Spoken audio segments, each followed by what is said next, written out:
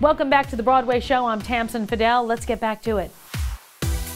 Merrily We Roll Along is finally back on Broadway with a star-studded cast: Daniel Radcliffe, Jonathan Groff, and Lindsay Mendez. And of course, the songs of Stephen Sondheim. Here's Beth Stevens with another edition of Building Broadway. Thanks, Tamsin. Maria Friedman is British theater royalty, both as a performer and as a director. Now she's bringing her starry revival of George Furth and Stephen Sondheim's Merrily We Roll Along to Broadway. I chatted with her in the rehearsal room. Merrily We Roll Along, when it first came around in 1981 on Broadway, it was a bit of a heartbreak. It had a very short life. So what does it feel for you to be bringing it back to Broadway for the very first time? I feel very honoured because my dear friend Steve Sondheim, who I miss every minute in these rehearsal rooms, he feels very present at the moment with us.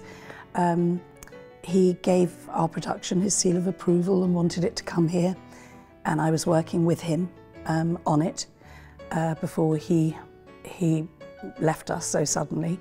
So I feel both massive elation that I kind of know we've got this wonderful thing to share with everybody, and also a bit heartbroken that he's not there to share it. It's the most autobiographical piece that he identified with, the making of music, the sharing of music, that journey of offering. And so yeah, I am excited. I think you can tell.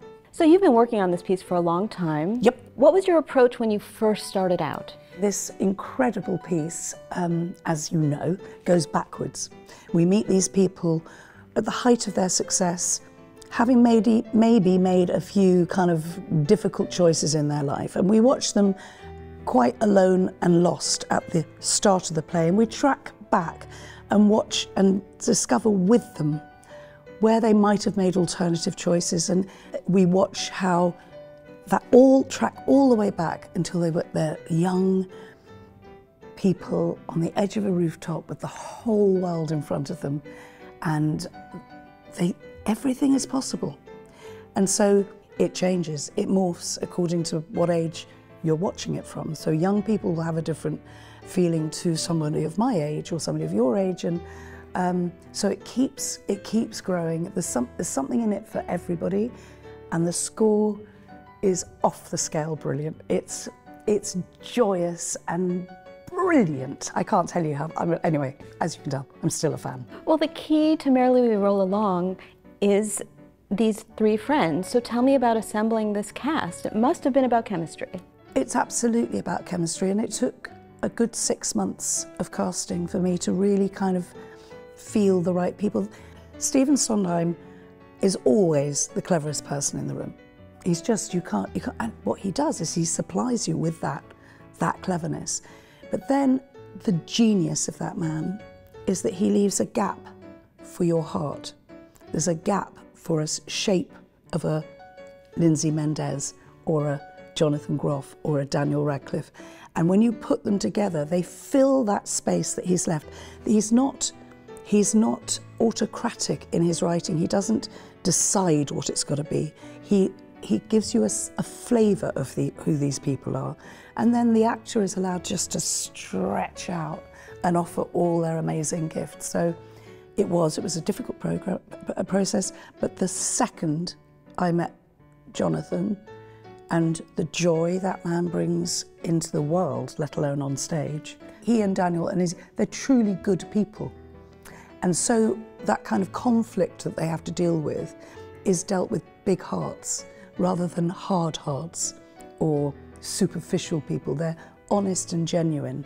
And that's pretty hard to do when you've had as much success as they've had. You are one of the foremost interpreters of Sondheim's work. Thank you. Tell me what it was like for you to stretch in those roles, as you said, and how that informed you as a director. It informs every beat of what I do, because I sort of feel like I'm in them all, the rhythms, and I feel their pains, I feel their joys as an actor. And then I watch the actor in front of me. I know that we have that kit. We don't come with a typewriter or you know, cameras or anything. We come with us.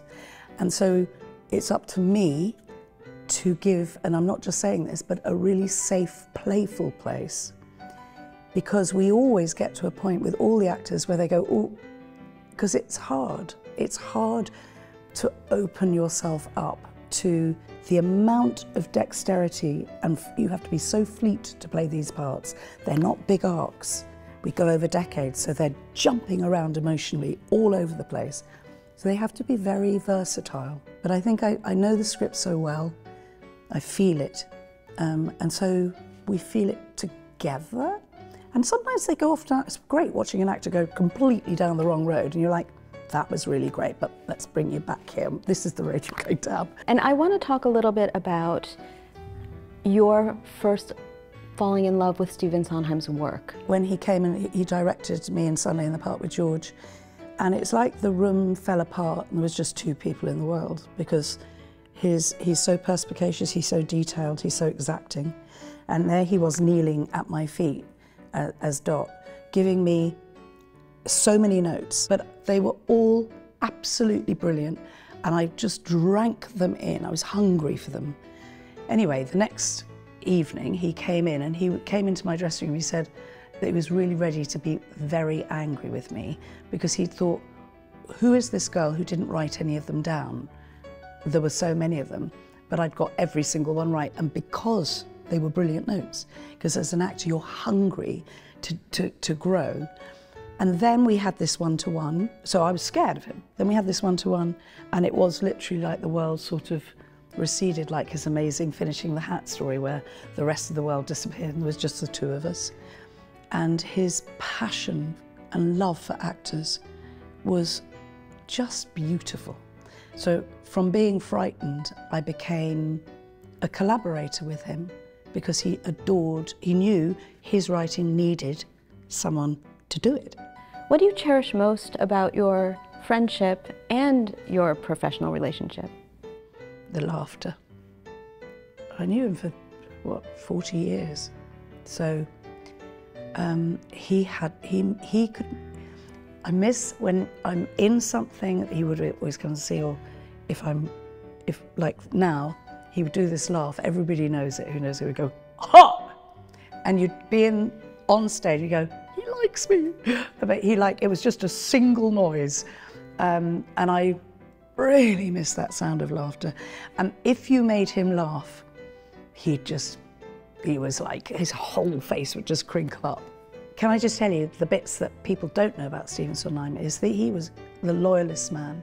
And I think you'll find that anyone who really was close to him will say humour and loyalty, love of food, liked a great meal, had the most dazzling memory, and he was interested in what was in front of him. He was curious to the last second. So you couldn't just turn up. You had to show up and offer, because he would be interested in what was happening in your life. Not out of a duty, but out of a genuine intellectual curiosity and emotional compassion for people. He was just an incredible man.